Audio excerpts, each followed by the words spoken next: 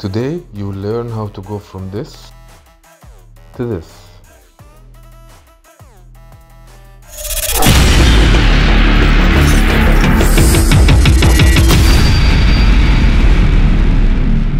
So if you have a clip with an even sky like this, you can just go to Effect panel, type in color key and drag and drop the effect on the clip. Then you will go to Effect Control under Color Key, Key Color, and you'll click on this tool and go and select the sky. As you can see, it selected the color of the sky. Now we'll go to Color Tolerance and drag it up until we don't see the sky anymore. If you go a little bit more, it will eat up every other color. So you just need it to be right. In this case, 97 was great.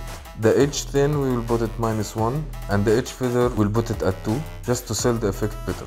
Then you will go find yourself a nice video of the clouds, or you can shoot it yourself, and then just drag this video and put it beneath the first clip. And that's it. Thanks for watching.